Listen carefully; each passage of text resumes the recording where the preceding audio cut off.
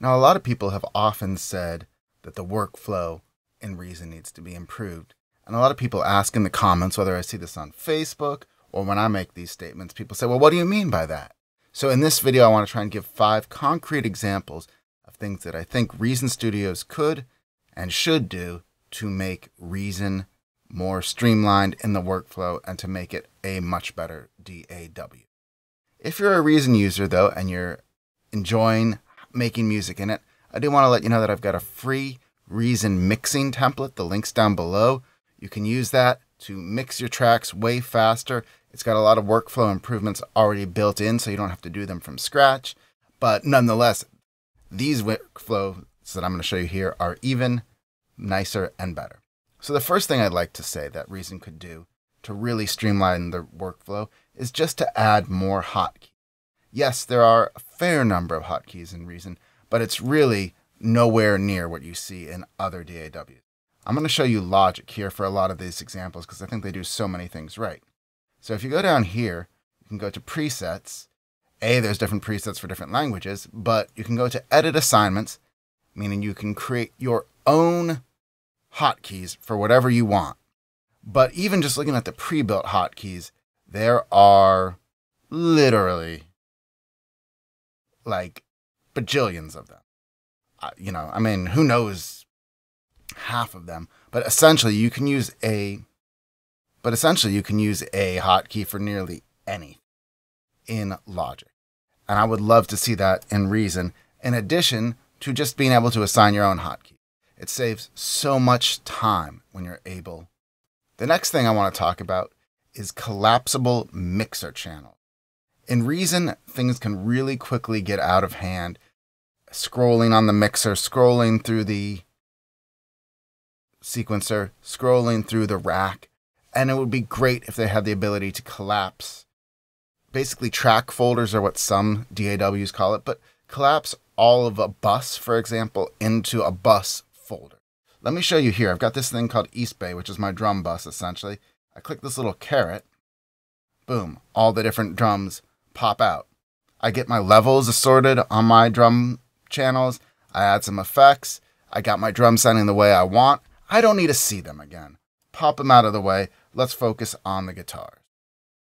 It would be so much easier to mix and record and do everything in Reason if you could have that same type of workflow on the mixer, on the rack, and on the sequence. The third thing I'd love to see in Reason is tag-based browsing. I don't think anybody implements this better than LoopCloud. This is an awesome piece of software for both finding samples, but just organizing your samples. And it's totally free. And I'd recommend you download it right now because it kicks butt. And I'll put a link down there. But I would love to see this same feature functionality, not only for samples, which is what LoopCloud does, but also for patches. A lot of the Contact and Native Instruments libraries include something like this as well. But basically, I could look through all my libraries for something that's melodic, or for anything that's South American, or loops versus one-shots. I could go to a track, let's say, and this is crash and drum fill. Cool. Now I can search for either all the tracks that are drum fills or all that aren't. Or if we go here and search for like bass line, we'll just search for. So now it's searching across both my computer and their store, right? I mean, it would be great. It doesn't need to be across a store, but just throughout your library that's on Reason. It tells you the key. It tells you the BPM. You can like songs. It would even be great if you could rate them sounds 1 to 5, like some features do, so that you can easily find what you're looking for. This even has, which is, I don't know that it's like, this is a big ask, but it can recommend similar sounds. I mean, this sort of functionality would make Reason so much more usable, especially as you look between samples and instrument patches, and then even, combinator patches, things like that. So would love to see tag-based browsing and the ability to rate things and to search across everything. I know they upgraded the browser search with Reason 12, But aside from speed, I haven't seen any additional functionality, and I would really... The fourth thing I'd love to see in Reason is just an enhanced sequencer. So, like, again, I'm just going to come back to Logic. I think it does a really good job, not only of giving you a lot of different views, you can resize anything you want, blow up like any... Just at the touch of a key, you can kind of get this mini window to blow it up, but you can still keep the overall view of the track. You've got horizontal zooms. You've got the ability to make the wave files bigger or smaller while keeping everything else the same size. If we go up here, we can see like the full wave. We could edit the wave if we wanted to, like edit the slice points and all of that, all while keeping the whole track in mind so you can easily see what's going on and keep your place.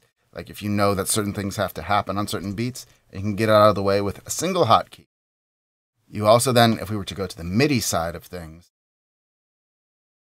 you can pull it up. You can also make this a standalone view if you want, or shrink it to any size you want. I could pull this out as a separate window, but I'm just showing you how easy it is to just get in there while keeping everything kind of coherent.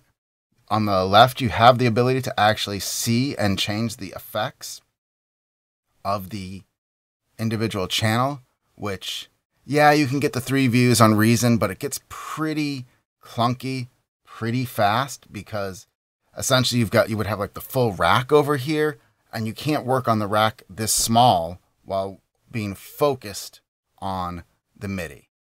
In addition, you have, if you notice, each MIDI hit is a different color. You could select one and literally you can get to the velocity controls right here. Or there is even a tool that controls velocity.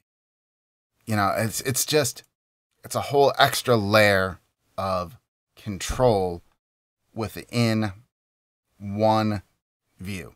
You have your quantize and your quantized strength here. You've got a bunch of different transform functions here. You don't need to hit F8 like you do in Reason to go to that menu.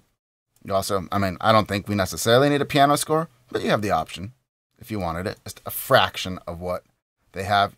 You can hit a button, easily get to the automation, and draw it out. Although, to be honest, I love in Reason that you can right-click any knob and then start automating it. I think that is a killer feature that is not in Logic. And so, it's not just hating on Reason, but I think there's a lot they could do and adapt from other sources. And the fifth thing I'd love to see in Reason is the ability to organize your plugin. So Logic, for example, you can do whatever you want with your plugin menus. So you've got the most recent plugins on top, which is super helpful. It's not like your most used, it's just what you were using recently, because sometimes if you're going to add in all your EQs at one point, you're just going to want them all there. But you can also organize them, for example, by any names, or you can go and organize them by the manufacturer or anything else. If you go to preferences, you literally have a plugin manager here, and you can create your own menus for your plugins. I could create cool plugins, and that would be where all my favorite plugins live. And then I could drag and drop whatever plugins I wanted into there. It's really powerful.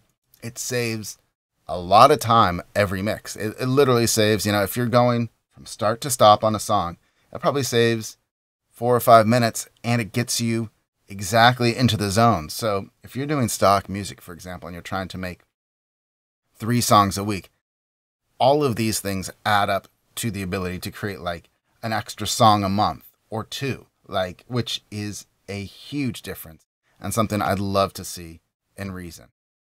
And as a bonus, I'm going to say one more thing I'd really like to see, which is the ability to choose what the playhead does really easily.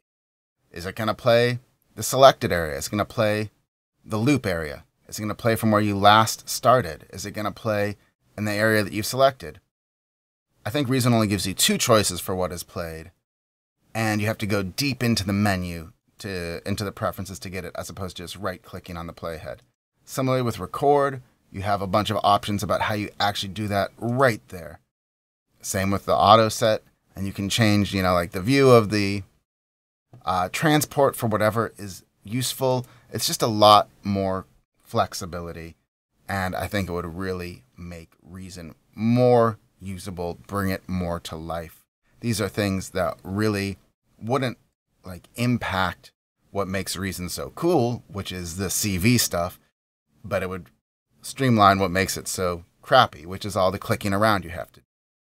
I really hope you enjoyed this. Let me know if there's other workflow things that you think Reason could benefit from, and be sure to download that free Reason mixing template, and be sure to check out this next video because I think you'll really enjoy it.